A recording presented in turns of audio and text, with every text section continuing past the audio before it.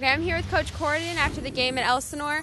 Coach Corden, obviously it was a tough loss, but how do you feel towards this game? You know, I think our biggest thing right now in preseason is how much growth we can have week in and week out. And I think we made a tremendous amount of growth from last week to this week.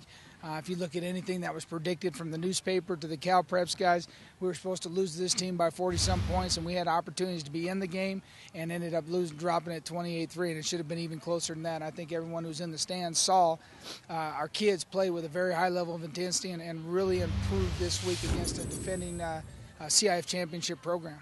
Okay, so you said there's growth coming. Do you see growth keep happening throughout the future? Yeah, I think we're just such a young team. Every week we're going to continue to take a stride forward, and as long as we're doing that, as coaches, as players, as fans, we have a lot to be proud of. And that's the biggest thing is the wins and losses will come. They're a byproduct of doing the right thing day in and day out, and we're doing the right thing. We just have to believe in it and continue to fight for it because it will get turned. It will happen for us.